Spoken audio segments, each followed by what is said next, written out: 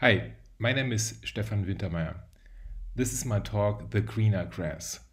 I pre-recorded this talk 2 days ago to be on a safe side.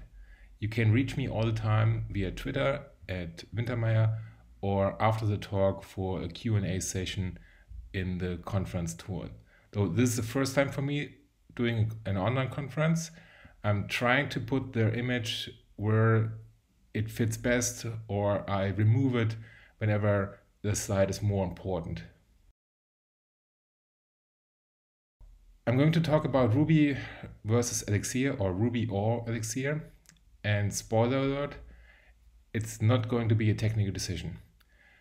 I actually deleted like 20 slides which discuss technical stuff like OTP and the history of Erlang and stability and yada yada yada. And I came up to the point where I said, okay, if this would be a technical decision, it would be an easy decision. And that would be a decision one could do for all the programming languages. But those decisions are not technical decisions. It's not like this programming language is faster or easier to maintain. It's more like, do I have the knowledge? What about my team?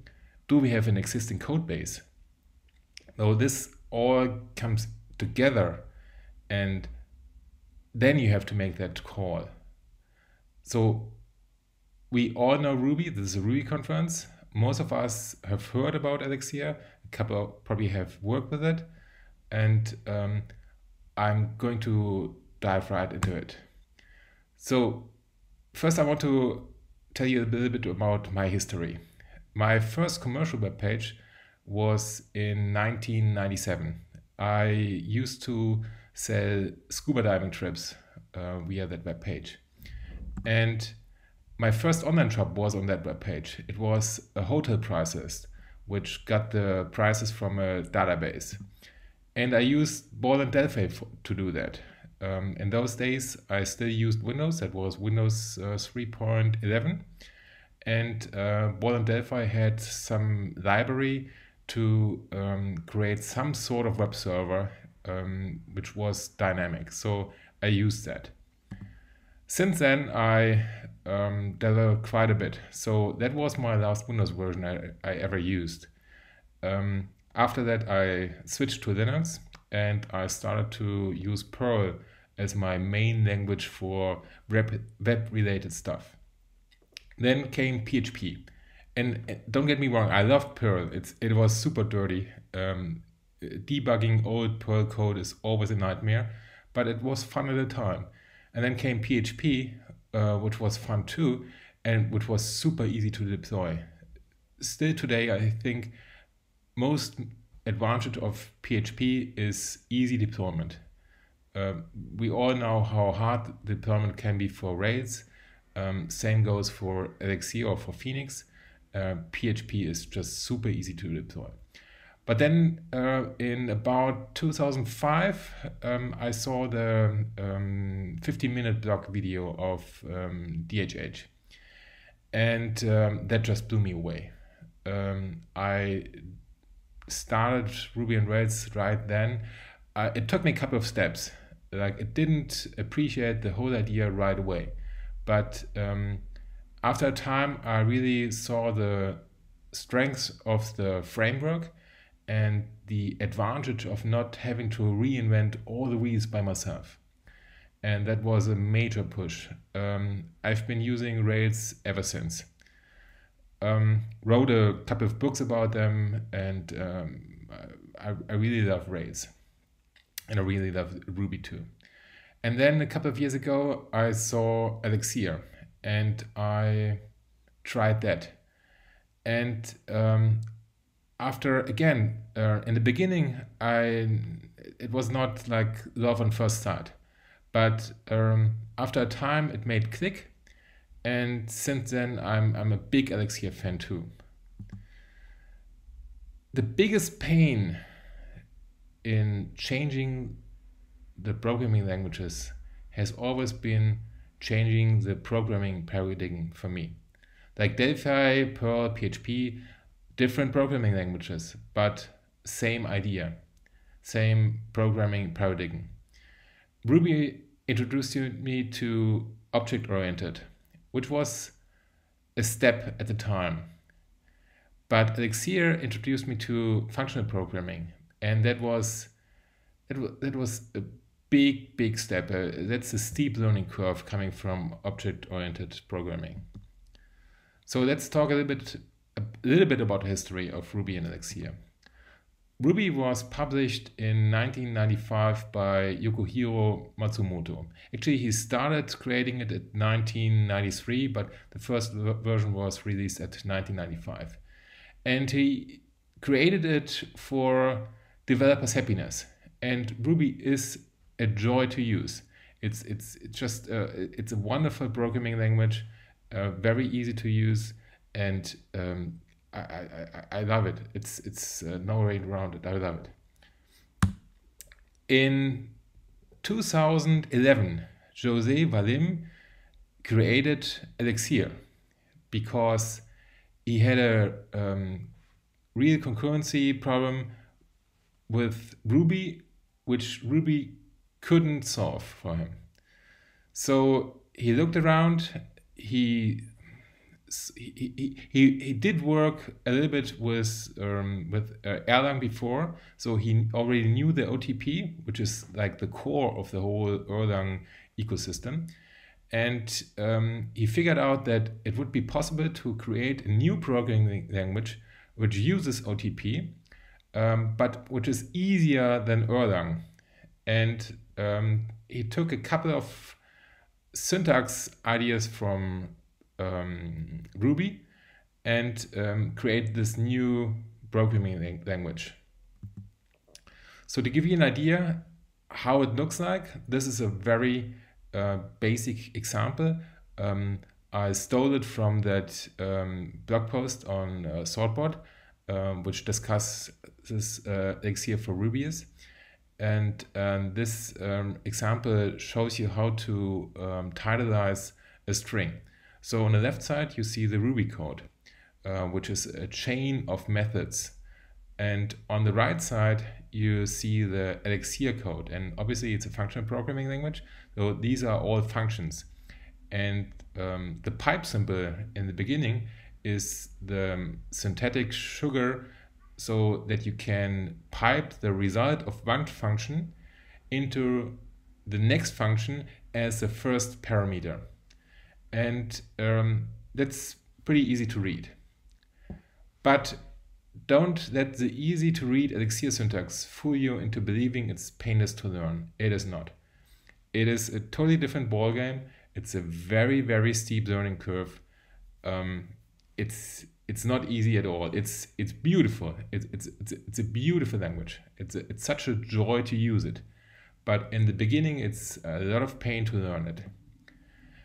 And for people like me who have to switch between Elixir and Ruby, for me personally, switching back and forth results in technical jet lag. So I have a hard time to do a Ruby project in the morning and an Elixir project in the afternoon. I prefer to stick to one programming language doing for a couple of days because switching back and forth is not easy. So we all know about Ruby. This is a Ruby conference. I want to talk a little bit more about Elixir and what do people do with Elixir.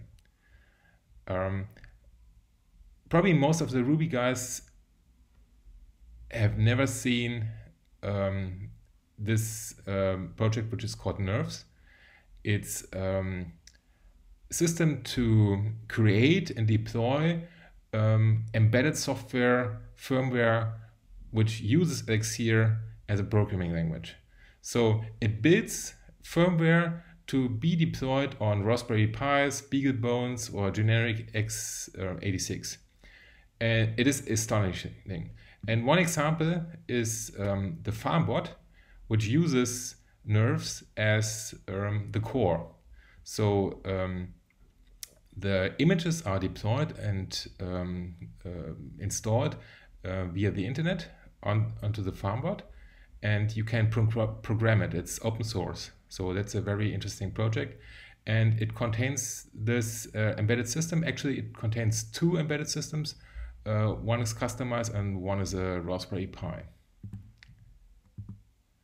But let's face it, most times the discussion Elixir versus Ruby is a discussion Rails versus Phoenix. Phoenix framework being the Rails framework for Elixir. It was created by Chris McCord, and it's just a mind-blowing framework to use. The fun fact here is that all major players all have a very deep history with Ruby and Rails. So José Valim, who created Elixir, used to publish very popular Ruby gems. Chris McCord was a very visible Ruby and Rails developer too. And obviously DHH, David, created Ruby and Rails. But those all have very deep roots in the Ruby and Rails community. So the Ruby on Rails doctrine says optimize for programmer happiness. And that always gets me thinking. I've been very unhappy and had very frustrating times with some gems which were out of date and which haven't been maintained, or upgrading, like in the old days, upgrading Rails software was a nightmare. It got so much better, but it used to be a real nightmare. And then upgrading Ruby versions, etc., etc. So I have had very, very unhappy times with Ruby and Ruby and Rails, and I have had very happy times with Phoenix. So the whole optimize for programmer happiness, I don't know. It's not an easy sell to me. And the Phoenix web framework says build rich interactive web applications quickly with less code and fewer moving parts, and that gets me thinking. Yeah, but I've done that same with Rails. It's not like I can't do rich interactive web application with Rails. So same here. I understand the argument, but it's not like black and white. You can do many things with both frameworks. So let's go back to that 50-minute YouTube video, 50-minute blog YouTube video I told you. David published that in 2005, and that was just mind-blowing because it showed you the idea of Ruby and Rails, the idea of active records.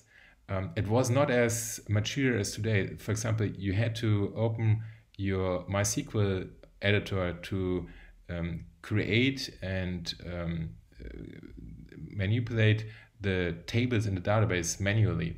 There were no migration then. But the whole idea was already there, and that video was just mind-blowing and a super important thing for the whole Ruby and Rails community. So Ruby and Rails, how does it do today with the same thing? We have this 5 lines of code we need for a blog, like Rails new my blog, we cd into that. We do a Rails G scaffold, which creates a whole scaffolding, Rails DB migrate, Rails server, and that's it. And yes, I know the code on the screenshot here on the photo, that's not Ruby and Rails. Please excuse that. After that, you can fire up the server and you can access it on port 3000 on your local host. Fun fact, I had a look by doing this slide.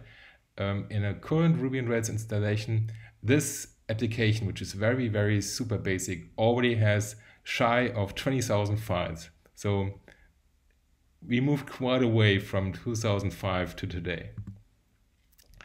This is a typical code for the create method in the post controller.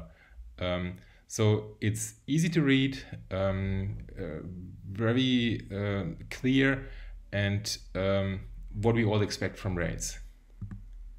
So this is just a a small demo what this Rails application is looking like. So we create a title, we add a title, we add a body, and then we create a post. We can go back to the index, we can do a destroy and an OK. And let's see how that works on Phoenix. So it's easy, but it's not as easy. You can see the mix phx.new, that's kind of the Rails new thing. So mix is kind of, you can compare to rake. It's more powerful, but it's the same basic concept. But then you have to manually configure the database, which is kind of a hassle, and it doesn't support SQLite, which is, in my opinion, a big win for Rails, because in Rails you can easily create a very basic application without even having a database there, you have a database. SQLite is a database, but like MySQL or MariaDB or Postgres. And then you do a mix actor create, which creates a database. You run the scaffolding generator. You have to add a resource manually. That would be done by the Rails generator automatically. You do a migration, and then you fire up the server with mix phx.server. And then your application is available on port 4000 on your local machine. And here's the create function. Obviously, it's a function. It's not a method, because we are having a function programming language. And you see, it's pretty easy to understand too. So if you know Rails and you are familiar with the whole concept, then you have an idea what this does here, even without knowing any Elixir. So let's have a look how this works out. I do the same thing as I did with a Rails application. I enter a title and a body, save everything, go back to the index view, delete it. It looks a little bit nicer, so the CSS is a bit nicer, the default CSS, but that's just that's visual sugar. So that can be done with Rails too. The defaults are just a bit nicer here. For those who are familiar with Phoenix, this is an old video which I recorded last year. If I had done the same thing this year, it would look like this here, with the live dashboard on the right corner of the navigation bar. And let's click on that to see what the live dashboard does. Here you have a dashboard of the live system of your current node. And if you're running Phoenix on a cluster, which is very easy and which is one of the big advantages of Phoenix or of Elixir in total, that you can run it easily on a cluster, you can have a look on all the nodes of that cluster, how they are working. You can debug the whole system, and it's all built in. So you don't have to buy anything, you don't have to install anything. It's right there. So very useful for production systems and for development systems. So in my opinion, one of the biggest questions is always, how big is the community? Because you could have the greatest programming language on the world. If you would be the only programmer for that, that wouldn't help you at all. So it's always how many other people are using the same thing. And one aspect of that is you can count the followers on Twitter. And I had a look for David and for Chris, and that's quite a difference. It's not fair, the comparison, because David does a lot of other stuff too, like he has Basecamp, he has now Hey, he's a race car driver, so he has a bigger audience, but still the comparison is pretty stark here. Chris has 16,000 followers, and David has over 400,000 followers, so that tells a lot. Same picture at Stack Overflow. Ruby on Rails has more than 300,000 questions. Phoenix has 3,500 questions. Of course, that's unfair too, because Ruby on Rails is a lot older, so it has a big advantage here, age-wise. The GitHub contributors are interesting in my opinion because they show that Phoenix has a lot of momentum right now. So the contrast here is not as big, and the numbers show that many people are dipping their toe into the Phoenix water right now and becoming part of the community. So what are the biggest USPs in my opinion for Phoenix? The biggest one probably is stability, which I didn't include here, but to be honest, stability, I've never had a stability problem with Rails either. I had problems like upgrading Ruby versions or upgrading gems, but obviously I wouldn't do that on a production system before testing it. So it had never been a problem for me for stability on a production system. But Elixir and the whole OTP idea is just super performance because it comes from the telecom industry, and they're used to have like 99,99999 whatever availability. So those systems are up all the time, so they are super stable. For me, the biggest USP right now for Phoenix is performance, it's speed. It's just super fast. Then it's very easy to scale. You start with one node, and if that's not enough, you add another one, and that's a no-brainer because it's all built into the OTP idea. It's easy to scale, no heather. Then it's a high availability system. Again, availability. And one of the major things I like is you can do hot deployments. You can do a hot deployment on a production system. And everybody who uses Rails on big production systems knows that deployment itself is a nightmare. Hot deployment with Rails, that's just a super nightmare. And that's just easy to do with Elixir. And yes, I know Heroku does a great job with that, but Heroku is very expensive too. If you have a big installation, then Heroku is a very expensive hosting option for you. So I looked up a couple of numbers, and I came up about this Medium post of this guy.